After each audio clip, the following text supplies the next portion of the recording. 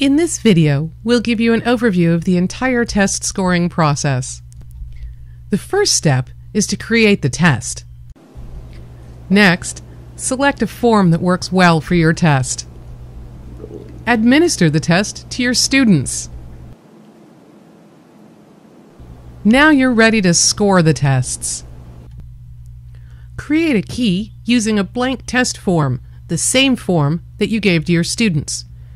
Mark your scoring options in the key marking row. Don't miss the separate video on marking the key with test scoring options. In this example, we'll mark the 5 bubble to mark it as the key, and we'll mark the 2 bubble to score the tests with the correct alpha answer. Complete the key by marking all of the correct answers.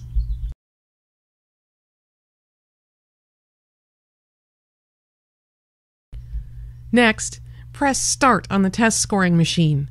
The screen displays Feed Answer Key. Go ahead and feed the key like this.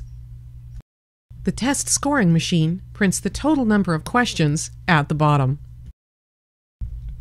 Next, feed the tests one at a time.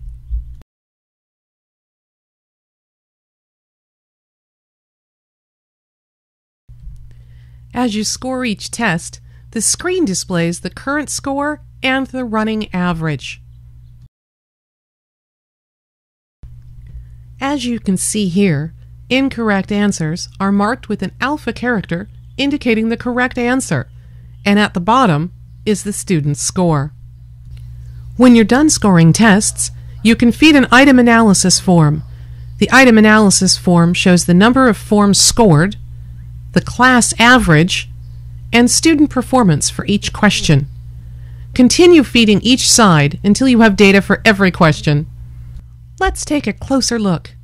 Here, you can see that 10 forms were scored.